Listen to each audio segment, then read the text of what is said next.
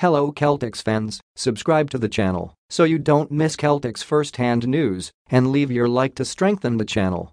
In Game 6 of the Eastern Conference semifinals, the Boston Celtics secured a 95-86 victory over the Philadelphia 76ers thanks to a significant adjustment made by head coach Joe Mazzulla.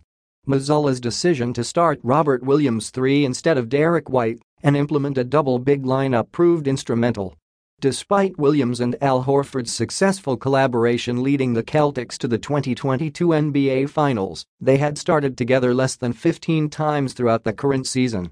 During a post-game press conference, Marcus Smart lauded Mazzulla for his strategic move in Game 6, while also acknowledging the ongoing criticism directed at their coach. "I know he's faced a lot of criticism," Smart remarked. "And rightfully so. Leave your like on this video to keep up to date with everything that happens at Celtics. Thanks." Continuing. Critics have expressed concerns about Mazzulla, who has less than a year of experience managing a professional basketball team and is the youngest head coach in the NBA. After Boston's practice on Saturday, Smart clarified his earlier comment about Mazzulla in a video captured by CLNS Media Boston Sports Network. "When I say rightfully so, I mean that just like us, when we don't perform well or fail to meet expectations, we are held accountable," Smart explained. Joe isn't on the court, so he faces different forms of accountability for things he does or doesn't do. Smart emphasized that the Celtics' game plan is a collaborative effort. "Our priority is winning, whatever it takes. Joe sees certain things on the court that we might miss, and vice versa.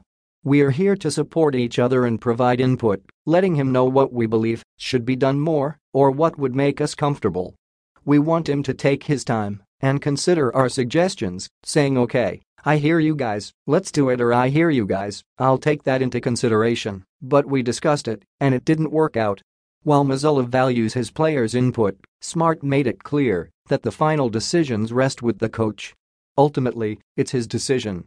If it works, we don't question it. If it doesn't, then we have to analyze it.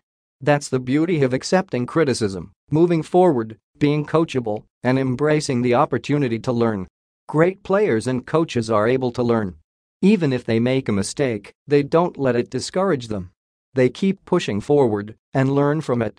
Game 7 of the Celtics 76ers playoff series is scheduled for 3:30 p.m. on Sunday afternoon, determining which team will advance to the Eastern Conference Finals. Smart compared the series to a heavyweight boxing match, stating, "It's Frazier and Ali. You have to be prepared. In the early rounds, both teams feel confident. Round 1, round 2, we feel good, they feel good. Now, it all comes down to a clean slate, the final match. Who will emerge victorious?